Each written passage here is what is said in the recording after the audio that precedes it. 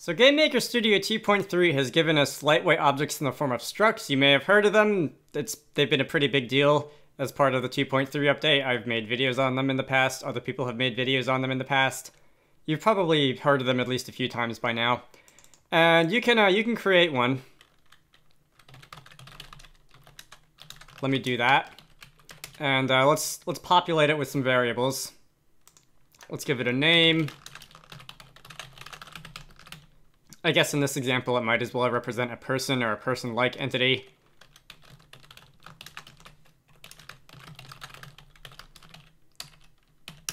For the purposes of this video, I would also like to have a member of the struct that is an array, so I suppose, I don't know, that is not a square bracket. So this is a struct.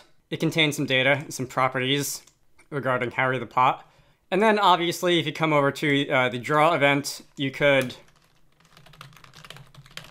access those properties.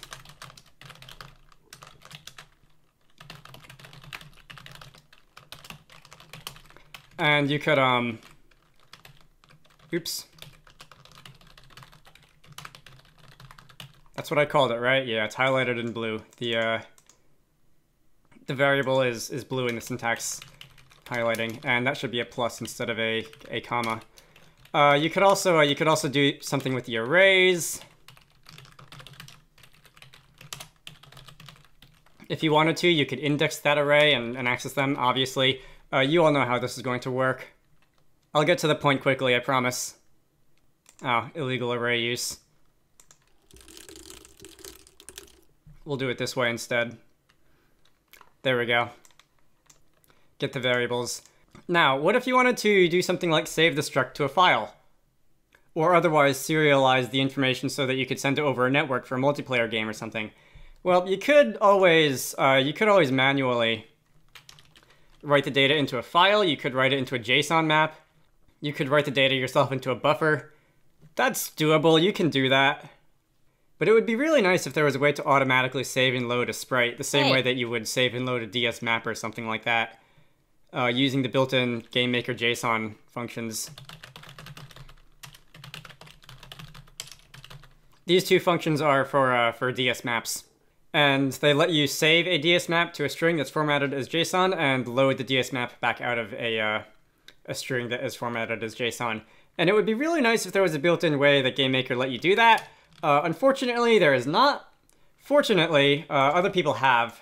Never doubt the members of the GameMaker community to do things like this, particularly not if their names happen to be Juju Adams. So Juju Adams, I've talked about him before. He's made a text renderer that I find quite nice and some other things. Has made a library for GameMaker Studio 2.3 called Snap. It stands for Struct and Array Parsing. I may or may not have been at least partially responsible for that name. And it does exactly what it says on the tin. You can look through the README. It's got functions for turning a struct into a JSON string, turning a JSON string into a struct, turning a struct into a CSV string, that is a comma-separated value string, sometimes used to store basic tables like spreadsheets. And it's got some other convenient functions. It can do XML too. Anyway, if you want to use it, as usual, go over to the Releases tab, snap331.yyMPS. Download that. It will go somewhere on your computer. Once that's downloaded, you can either drag it into the GameMaker IDE, and it'll ask you if you want to import it, or you can go to Tools, Import Local Package, find it on your computer in my Downloads folder somewhere, and you can import it that way. So if you open it up, you'll see some functions. There's the struct and array parser, and all of the functions it contains. You add all to add them all, and you will see it has added some scripts to your project. Snap deep copy, snap from binary, snap from CSV, and so on and so forth. Again, it does exactly what it says on the tin. If you were to say if keyboard, let's just hit a key, and you can turn. You can turn the struct into a JSON string. Again, it will also handle arrays appropriately, and I believe other special variables such as undefined. To start with, you can print that out in the console. or just in a message box because that's slightly faster.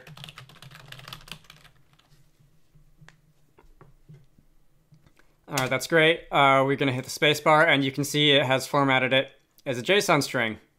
So you use the snap to JSON function to turn a struct into a JSON string. As you can see, there are some other functions available. CSV, which is comma separated values, which is generally used to store tables of information such as like basic spreadsheet information. XML, which is like JSON, but it looks more like HTML and it is much more verbose, and I don't really like it as much. You can save it as a binary stream. I'm going to be going with JSON because that's probably the most common use case for this. You can save that to a file, but I'm not about to make a video on how you save strings to files because I want this to be moderately quick. So instead I will show debug message JSON string, run the game, and you will see down in the console down here that it has turned that struct information into a JSON string. And the letter J looks really weird over here, as in Jane, because it looks kind of like a closed square bracket, if you're not looking closely. I never thought about that before. Anyway, as you can surely see where this is going, you can also turn it back into, you can turn the JSON string back into a struct. And I will need to escape some of these quotation marks with backslashes, just so that they don't interfere with the string. Backslashes are wonderful. I am really glad they finally added escape sequences into GameMaker and GameMaker Studio 2. Anyway, this is now a string. That final quotation mark does not need a backslash because that is the actual end of the string. And if you want to turn that back into a struct from JSON, it is snap from JSON, I'm sorry.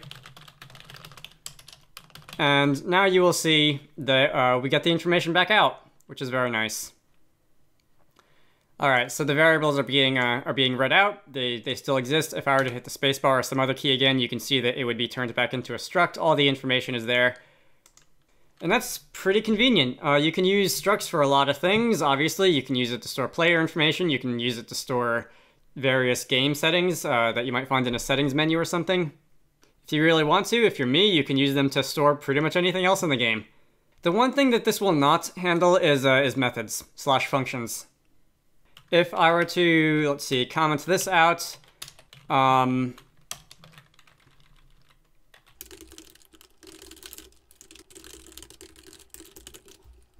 if I were to give the original struct a function, a method, which just says greetings, and then maybe when, all right, let's turn this from any key to space, and let's turn it from check to check pressed. And to demonstrate the method, let's use the shift key.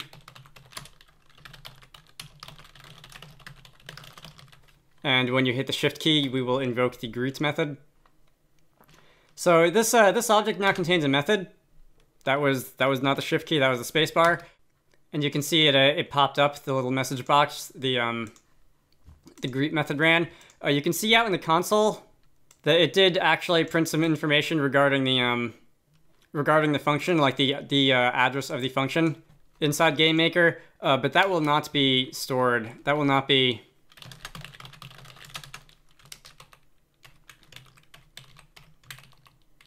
preserved when you load it back out. It will not be able to read the function back out. As you can see, it errors when you try to do that.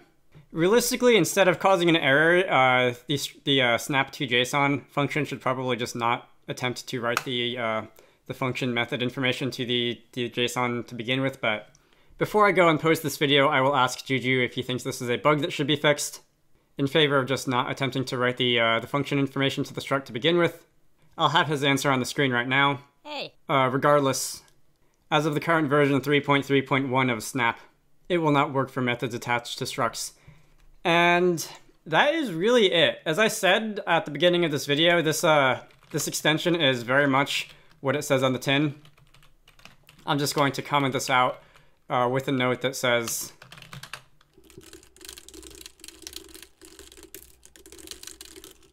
with a little warning, and I will recomment this. I will recomment this little bit of JSON.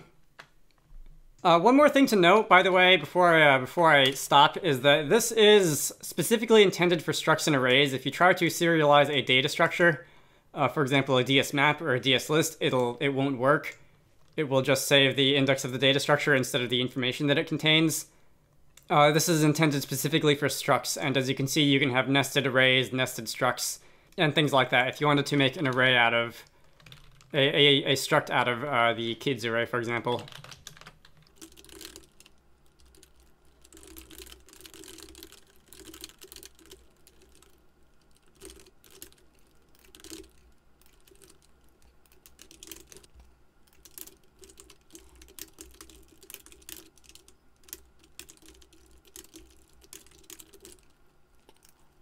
If, for example, instead of the kids array containing an array of names, if you wanted it to contain an array of structs instead, you could do that. As you can see, I removed the greet function, by the way, since that does not exactly work when being serialized, and I don't want it getting in the way. So let's hit the space bar and turn this into the JSON string. Okay, that is quite a string. It would probably be much easier to actually save this to a file at this point, but I don't want to muddle the video with saving and loading strings from files. Okay, let's run the game. Actually, let me show what is inside that array. By, for example, drawing the names. There you go. The arrays are being read out. If I were to hit the spacebar again, you can see that once again it is serialized correctly, as it was originally loaded from the file. Okay. I think that's all I could possibly say about this without like going over every single function in this library. At the current moment in time, these are the serialization formats available. Full reach is just a helper function. Snap deep copy is if you want to make an actual clone of a struct instead of just copying a reference to one. String from file is for loading a string out of a file, as the name implies. Again, it's all very much what it says on the tin. If you want to see where you can find this library for yourself, there will be a link to the repository in the video description, or you can just go to Juju's GitHub account and look for Snap. It's quite easy to find on there.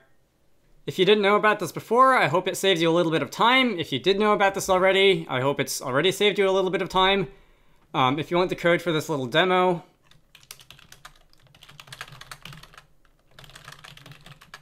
I will have this project itself on GitHub, and a link to that in the video description. If you like these videos and want to contribute towards them being made, I have a Patreon, and there will be links to that as well. Speaking of which, this video is totally going to get demonetized, isn't it? Alright, whatever. My name is Michael. I like wizards and dragons and making games. I try to post a couple game dev videos a week. Oftentimes there will be videos about the more arcane parts of game dev. Sometimes they'll just be fun stuff like this. I hope you found that useful, and I will see you all later. Special thanks to Edward Holt, Indie Punch, Posho Dev, and Zenith for supporting these videos. If you want your name in the credits and to force me to say them out loud at the end, head over to the Patreon page in the video description and join the fun.